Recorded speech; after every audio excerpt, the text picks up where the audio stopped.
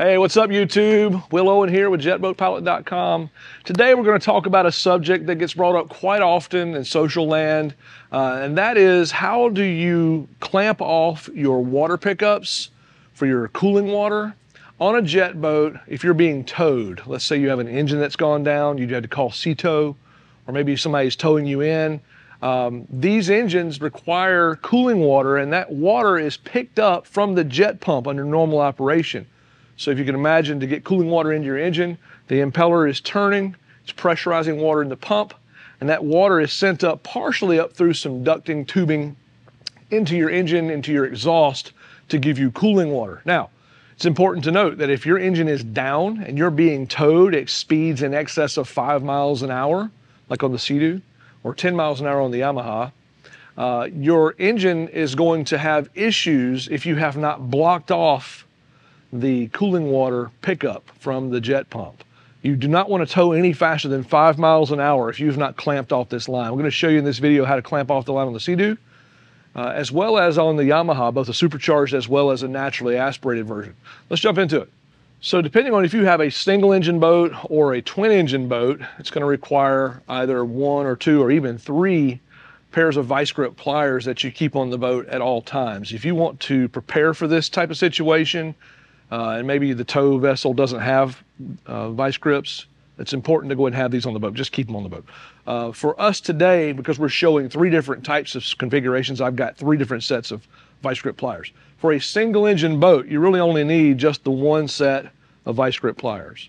For a twin engine boat, let's say you had 2 engines go down on, let's say, a naturally aspirated boat, you would need 2 sets of vice grip pliers, 1 for the port motor, 1 for the starboard motor.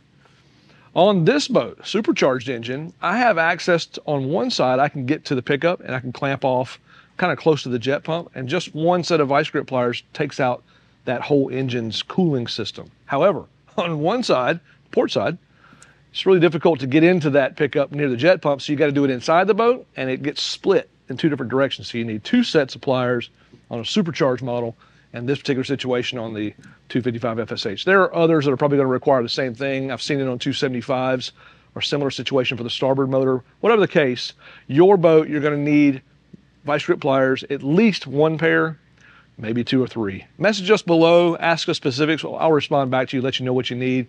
A good needle nose pair like this here is best, and a good long set like this here, this is kind of your standard length, I'd say probably 7 or 8 inches long. The smaller ones are okay for open spaces, but some of these tighter spaces, when you've got to really get down into some cracks and crevices, this longer set makes it easier to get on those hoses down inside there. All right, well, while we're here on the 255 FSH, let's go ahead and talk about supercharged engine, how to identify the hoses, where they're at in the boat, where you need to be clamping off, right? I've got some lights with me today, so I'm going to light the area up. I've also got a handy little LED pointer, so when I'm pointing, you'll be able to see the little green dot, hopefully, on the hose, so we can show you exactly what we're looking at. So first off, to get in on a 255 FSH and probably other supercharged models like this, you're going to have to access your cooling lines from back here on the mechanical access. So go ahead and pull this panel. All right, so follow my green dot here. You'll see it on top of that exhaust can there. I'm gonna move it over now. It's gonna be situated on top of that water pickup line. So this line right here is what we're gonna be looking to clamp off, coming off of the jet pump. You'll notice that it runs down here, it runs down to a splitter. That splitter runs out to 1 hose for the engine and 1 hose for the intercooler. And then also you'll see there's a split, it goes to that red line right there. That red line goes to your flush out, so that you're flushing with fresh water from the garden hose. That's to allow water to come in from that flush down line into that split and then down into those 2 hoses. Now on this boat, because of this little rubber strap here that kind of gets in the way, I'm going to pull that strap out of the way. You have to remember to put this back on when you're done. But to give me easy access to that black hose down there, I'm going to pull that strap out of the way. So really easy to do. Just come down. I'll press down on the strap and it comes off. You just leave it kind of lay in there for the time being. So go ahead and set your vice grips to where when they're fully clamped, you've got this span that's roughly I don't know, 3/16 inch diameter or width span across. Whenever you clamp down on this hose, you don't want to destroy the hose. So I just like to leave it about that span. So when I clip on it, it's well secured, but doesn't hurt the line. And now you can see that hose clamp. That vice grip is actually clamping down on that line there. All right, let's check out this port side motor, port side water pickup, 255 FSH. And come in here and kind of go around the back side of the jet pump. You can see right here, there's a white nylon splitter that red hose is connected to, and there's a black hose just below the red hose. And that black hose is what you would want to clamp down on, just like we saw on the starboard side. However, you can't really get access to it from this mechanical access port without going through a lot of trouble of pulling all the screws and pulling out this mechanical access cover. It's just not practical if you're out on the water and you're just trying to clamp off this line. So coming off the end of the splitter though, you'll see there's a black line going one direction and another black line going another direction. Those two hoses go inside the engine compartment, connecting to the engine as well as the intercooler. Now I'm going to show you how to clamp those off inside the engine bay. All right, inside the engine room now on the 255 FSH, I'm going to light up the hose with this little green laser pointer here. If you see right here where I got the light kind of on that hose there, follow me back to the transom there, or that wall. That hose comes through that big hole right there. There's two hoses coming through there. One of those is a steering cable, and one of them is this hose that goes up for cooling water up to the supercharger. We're going to clamp off that hose right there. That one's really easy to get to. We'll just clip it off. All right, now over on the engine water side, I'm going to light up real quick here with this pointer right there. Can you see that little spot where the green pointer is? That's going to be the spot we're going to be looking to clamp off with the second set. And now that set is also crimped off. And now water cannot get into this side. Now, really important, this is the most important part of this whole process. If you don't listen to anything I'm saying, listen to this. It's possible to get this really, really badly wrong. If you take the boat, tow it home, get it fixed, go back out to the water the next time and go boating, but you forgot to take off those clamps, you're gonna burn your motor up. And so we don't wanna be responsible for giving you bad advice.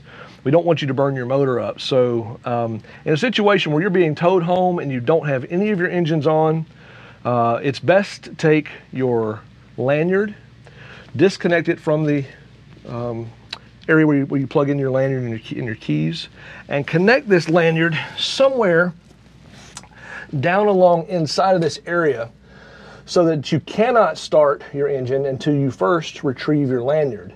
And hopefully you're smart enough not to start the engine without removing the clamps.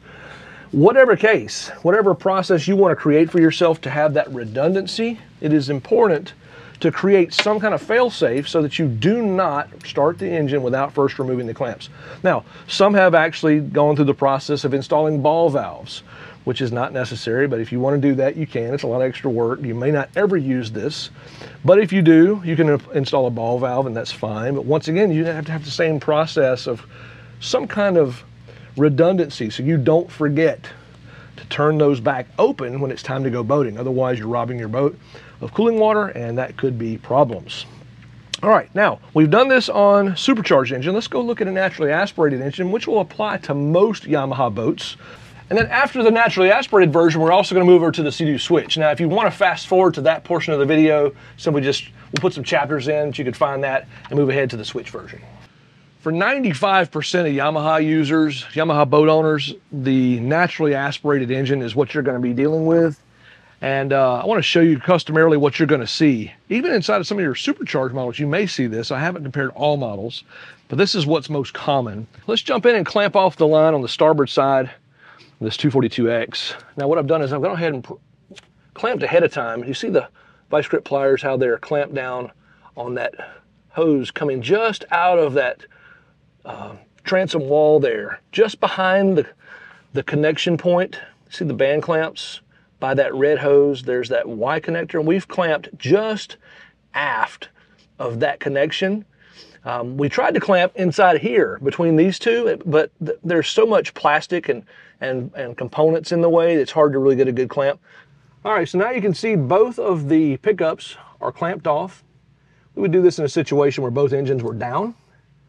And we also want to create for ourselves a redundancy, like we talked about on the FSH video. When I say redundancy, this is your cutoff switch lanyard. And what I try to do is, if I'm being towed, take my lanyard and situate it back here on one of those clamps ahead of time. Or before you leave, make sure that this is situated back here so that you don't have the ability to start the engine until you remember to take those clamps off. If you try to start the engine and those are still clamped off and you go operate the boat, you can burn your motors up. Now, if you don't want to use your lanyard for this, you can find some other way to do a redundancy of sorts. That's fine. We use the lanyard because I don't want to be able to start the engine physically. I do not want to be able to start this engine unless I remember to go back and do this. And if someone else tries to come in and start my engine, they will not be able to start as well until they put the pull the lanyard out of the engine compartment and go back up. Whatever the case, find your own way. But you don't want to run these engines with the clamps in place. Obviously, once the motors or the boat has been worked on, repaired, remove those clamps, go back to the process of starting your engines and have fun on your next outing. But all right, good. So that is all for your naturally aspirated. Now let's move over to the SeaDoo Switch. All right, so we're on the SeaDoo Switch. This is a 21 switch limited, but all these engines are gonna be about the same. You've got two compartments, hatch lids in the back portion of the boat. Front one is for the engine. The back is more for the exhaust. So we're working in this back area. I've taken the lid off, set it aside. Bring the camera in tight. I want to show you where we're going to be working to get access to this pickup line. Again, cutting off the cooling water that's going to get into this exhaust system. Can you see the green light here? I'm kind of lighting at that intercooler. I'm going to take that green light and follow it all the way down to the hose that we're going to be clamping off. And hopefully you can see right there. That hose is just to the right-hand side if you're facing towards the back of the boat. It's to the port-hand side of those two clear white hoses you see. That line is your main water pickup coming off the jet pump. It goes over to a T, which runs out to the intercooler and then up to the engine. We're going to clamp it off right there, and that's going to protect our exhaust system if we wanted to be towed faster than 5 miles an hour. Come in here with our clamp, and we're going to clamp it off right there. We like to create redundancies, so a preventative for us making a mistake. We don't want to operate this boat with that line clamped off. You could burn up your exhaust, right? So what we like to do is take off the lanyard. We like to situate the lanyard somewhere down near that clamp, ideally on the clamp. If you don't want to get it near hot components, I understand that. Just take this away from and make sure there's something to remind you to remove that clamp before you operate the boat again. This is easy because if you don't have this, you can't start the boat. If this is near the clamp, then it should be a good reminder. Whatever the case, you want to make sure you have a redundancy so you don't start your engine while that clamp is in place, or someone else, for that matter, starts the engine with that in place. All right, well, that wraps up our video on clamping off your water lines for emergency towing. For more questions about this, feel free to comment below. We'll be glad to answer any questions that you might have. Maybe you've got a Scarab boat or a Vortex boat. They're similar to the SeaDoo Switch in that they have a BRP power plant. I don't have specifics on that at the moment. We can certainly find that information for you. And if you like this video, by the way, we ask you to like and subscribe. That sure helps the channel out a lot. And if you like this video, check this one out.